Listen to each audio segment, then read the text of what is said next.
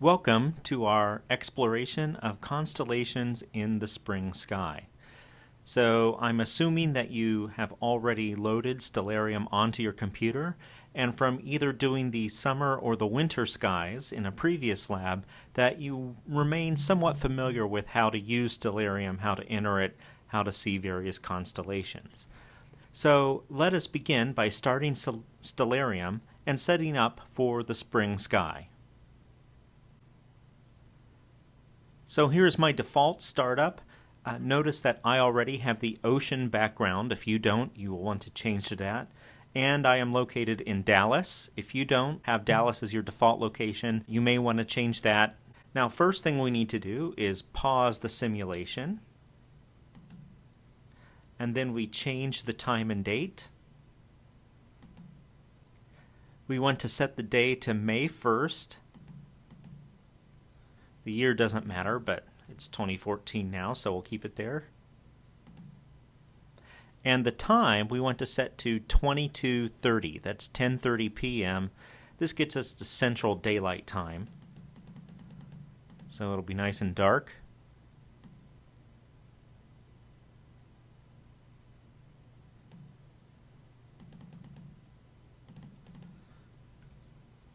And there we go. Next, we want to go to the Sky Options window, turn off any planets, and change the light pollution to a 2. And if you want, you can turn off twinkle or other things. That doesn't matter that much. Now that we've set the date and time, and we've set our location, and we've turned off the planets and set the atmosphere, let's zoom out so that our field of view is fairly large. We want around 125 to 135 degrees. Oh, too far.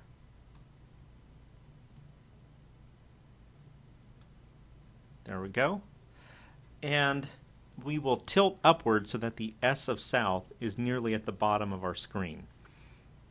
Now, if you look up at the top here, you should see Ursa Major, see the Big Dipper. Ursa Major is going to be our signpost to the spring constellations.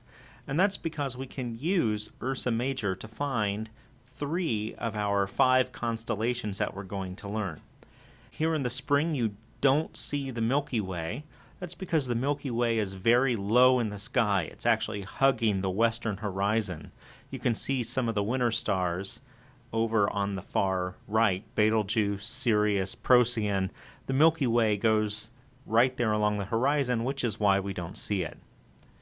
So to use Ursa Major to find our constellations, we will first begin with the handle of the Dipper, these 3 stars. And you notice that they make a bit of an arc. And so here's our mnemonic for how to find 2 bright stars, Arcturus and Spica, out in the real night sky. You follow the arc to Arcturus, keep on going, and you will spy Spica. So again, you start with the arc of the Dipper handle, you follow the arc to Arcturus, keep following that arc, and you will spy Spica. So Arcturus is the brightest star in the constellation Boötes. The 2 dots you see over the second O in this case just mean to pronounce both letters with a long O. Boötes. It's not booties, it's not boaties, it's Boötes. I'll begin by putting up the artwork. Boötes, here with Arcturus, is a hunter in the spring sky, just like Orion was our hunter in the winter sky. And Boötes, although it has fainter stars, it still has the same basic shape as Orion. Boötes has 2 shoulders, a head, a belt, and 2 feet. Now the star Arcturus used to mark Boötes's groin, but it has actually moved since the ancient Greeks came up with this constellation, so it's a bit out of place, and it makes the constellation look a little funnier. And you can see next to Boötes he has two hunting dogs. They're a separate constellation. Let me connect the dots now and get rid of the artwork. And you see that the way we connect the dots here with Boötes, it almost looks like a bit of an ice cream cone with two little funny feet sticking out. So not a highly recognizable constellation, but the star Arcturus is the third brightest star visible in the northern hemisphere. So it dominates the sky here in the spring. Our next constellation is the constellation Virgo. And you may recognize Virgo as being a sign of the zodiac. Virgo, roughly translated, means the Virgin. Looking at our artwork here, we can see that she's standing sideways. So Virgo represents the Greek goddess Demeter, or the Roman goddess Ceres, who is the goddess of the harvest. If you are aware of the tale of Orpheus in the underworld, where Demeter has a daughter, Persephone, who eats pomegranate seeds and therefore must go to live in Hades. Hades marries Persephone. Orpheus wants to rescue Persephone from Hades and does so. So that entire story is based around Demeter. And since she's the goddess of the harvest, you can see her holding a shaft of wheat and an ear of corn. The star Spica represents the ear of corn. Now, the ancient Greeks and the ancient Romans didn't know about what we call corn on the cob. This is more like the head of a shaft of wheat. So that is the constellation Virgo. If we connect the dots, again, it's a fairly large but nondescript constellation.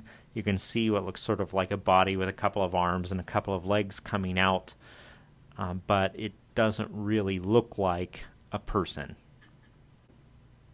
Boötes and Virgo we found by following the arc of the handle. Arc to Arcturus, keep going to spy Spica. Now we will return to Ursa Major, and we will use these two stars of the inside bowl of the Dipper. Remember, the outside two will point to Polaris, which would be up off the top of our screen. We will use these two, follow a line downward, and we get to this bright star here. This bright star is called Regulus, and if you look above it, you see what looks like a coat hanger, or perhaps a scythe, or a backwards question mark. This is the head of Leo the lion. So again, we'll put up our artwork.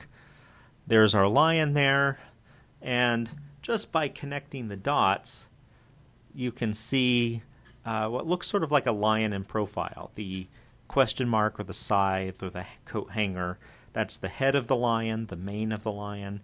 Regulus is the heart of the lion, and you see the body there and then the rear haunches. I sort of imagine a cat lying down on the ground so you don't really see the legs very well. And it's one of the few constellations in the spring that we can see without needing to use our imaginations too hard. The last two constellations that we're going to learn are somewhat obscure. One of them is hard to see and hard to find, but it's one you've heard of. And the other is one you probably haven't heard of, but actually is fairly easy to spot in the night sky. The first one, the one that you've heard of but probably have never seen, is the constellation Cancer, the crab. Now, Cancer is a sign of the zodiac, as is Virgo and as is Leo.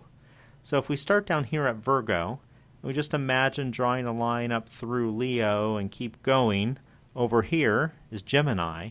So this constellation in between is the constellation Cancer, the crab. And our term for the disease cancer comes from the fact that a lot of tumors have a lot of appendages that sort of make it look like a crab. And as you can see from our connect the dots here, this looks like a four-legged crab.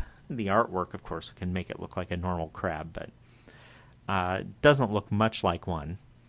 Now, in the center, in addition to these two stars, there's another star slightly offset that make a triangle, and in the middle of that triangle is a cluster of stars known as Praesepe, also known as Messier 44, or the beehive cluster. Praesepe is the Latin word for manger. So some people here saw, and it got that name because Praesepe, the fuzz which represented the hay, was high in the sky around Christmas. So a lot of people imagine putting the baby Jesus in this manger on Christmas night. It gets the name the beehive cluster because through a small telescope or just a pair of binoculars, you can see hundreds of stars in this small area, and it looks sort of like a swarm of bees around the middle of Cancer the Crab. And this is one of the few objects, one of the few star clusters you can see without a telescope. To your naked eye, it just looks like a patch of fuzz. So again, that's Messier 44, Praesepe, or the beehive cluster. Our final constellation we're going to look at is Corona Borealis. Corona Borealis means the northern crown. Corona means crown, and Borealis, northern. And it is over here to the left, or to the east, of Boötes.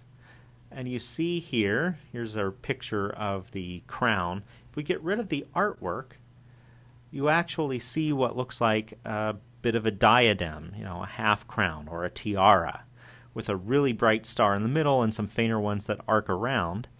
And so that bright star is called Gemma, Gemma, and Gemma is Latin for the gem or the jewel. And if you imagine a tiara with a big jewel in the middle, that's sort of what you have, a bright star marking the jewel and then the fainter stars marking the curve of the crown.